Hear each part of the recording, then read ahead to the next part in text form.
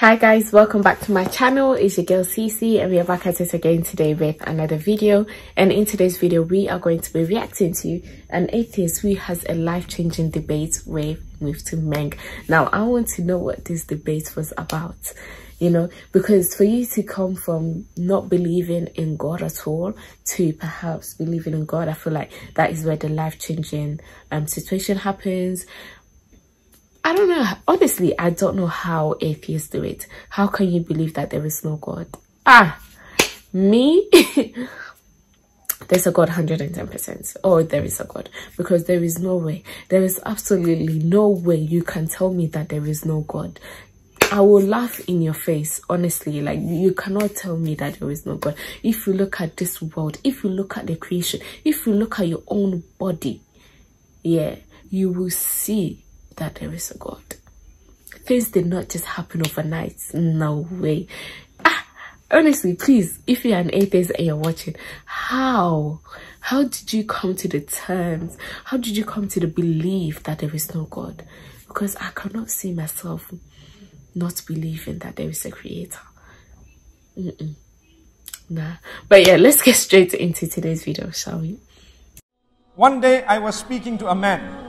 Very interesting discussion on an aircraft. Normally, you know, we travel quite a bit, so you get to meet people, and when they ask you, what do you do? You tell them, no, I'm a religious person. I try to, teach people a little bit here and there, myself as well. So I was discussing with this man. He tells me, I'm an atheist. I said, okay, so what do you believe? He says, I believe when we die, we're just returned to nature. So I said, okay, when you die, what have you told those whom you leave behind to do? He says, I will be cremated. I will be cremated. So I had a beautiful discussion with him, explaining to him the damage and the harm of being cremated. He was not happy initially, but then he said, wow, you got me thinking. What did I tell him? I told him, brother, you see, we are buried.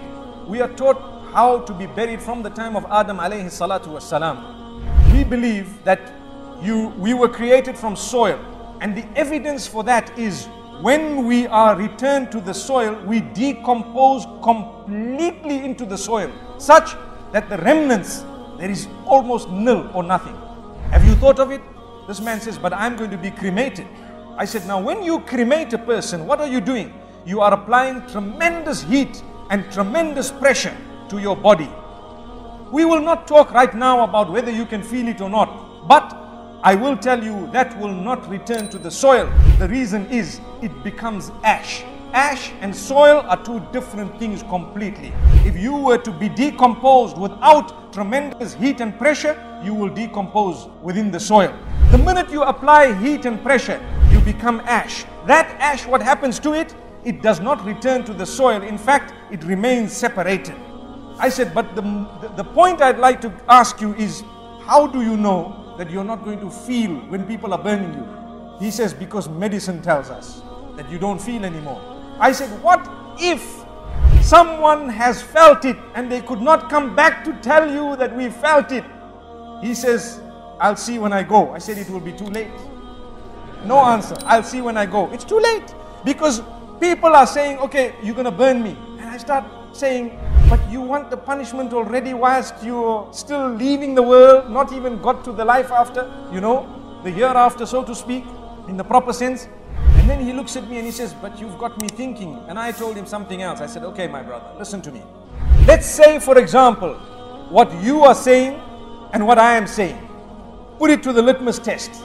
If what you are saying is true, then when we die, we will just be decomposed and that's it, everything is over. What is the possibility and probability of what I am saying to be true? Is there any probability? He says, no chance.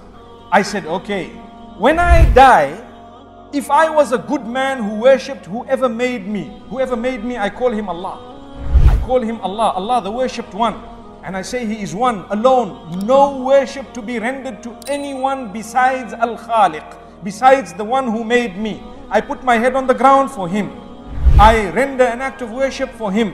Whatever I do is for him. So if I were to worship my maker and say, oh you who made me, have mercy on me. Oh you whom I am going to return to when I die, have mercy on me. So that is my statement on one hand, and on your side, you do whatever you want and you're not prepared and whatever. When we die, if what you said was right, I did not lose anything because I would have just died and decomposed. This is just a statement to make people think. If what you said was right, I did not lose anything because I decomposed. But if what I have said was right, you have lost everything. It's a fact.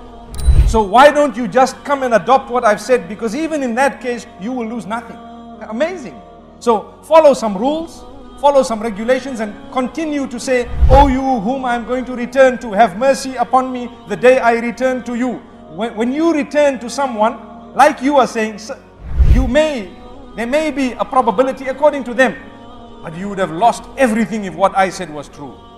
He said, "Well, I'm going to think about it and think about it seriously." He says, "You are the first person who's made me shaky in what I believe." I said, "You know what? That means you have not spoken to enough people, because even a child will tell you that there is a maker."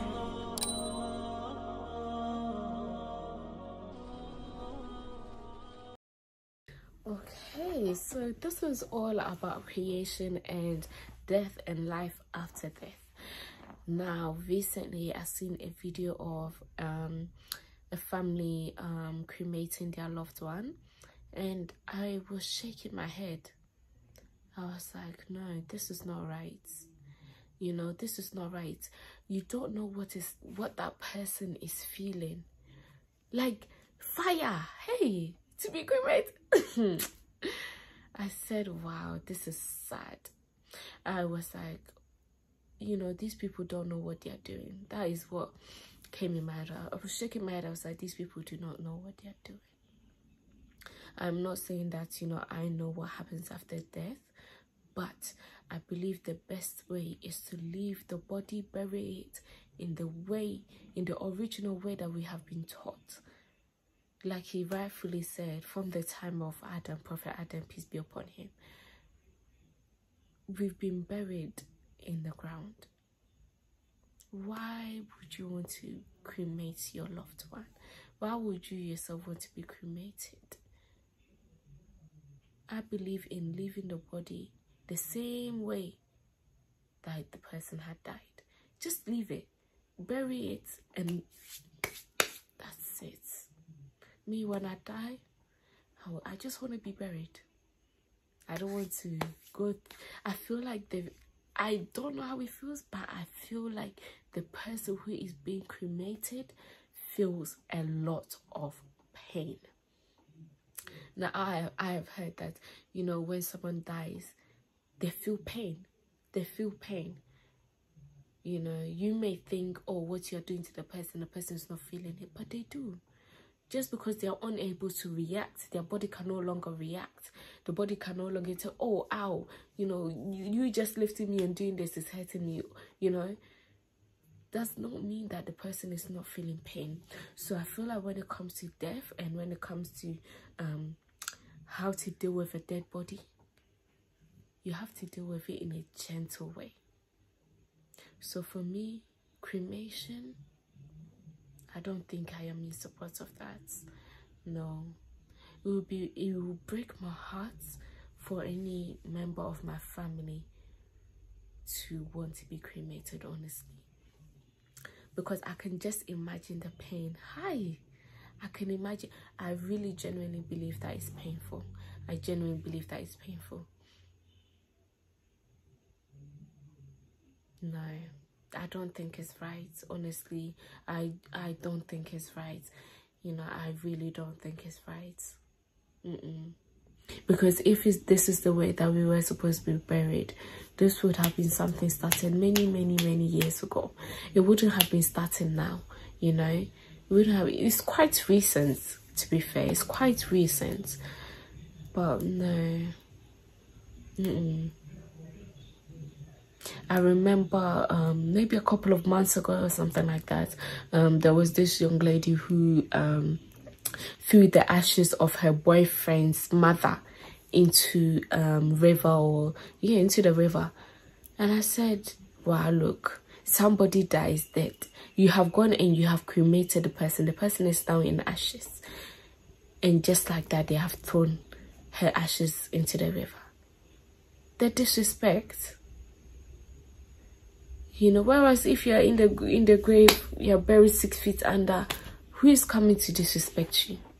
Who is coming to take out your bones and, you know, come, like, it's not nice. When I saw that, I said, Astaghfirullah, how can one do this? You know, yes, the person has chosen to be cremated, but you know, anybody can get hold of a person's ashes. Anybody can get hold of it, and only God knows what they are going to do with it. Oh, I even remember, if you search on YouTube, I think you'll find the video. There was this lady who eats her husband's ashes. Astaghfirullah, indeed. I remember seeing that, I said, what? That is crazy. Oh, because she wanted him to be a part of her. And it's like, really? Oh, it's so sad. It's so sad. But yeah, unfortunately, this is the life that we are living. You know, if somebody's out there, they want to be cremated, I don't have a say in your decisions. This is just simply my own opinion. Please, please, please, and please, this is my own opinion. Do whatever you wish to do with your body, with your life. But for me, I believe that it is wrong. I believe that this is not the way that God has designed for us to, you know, finally, I don't know.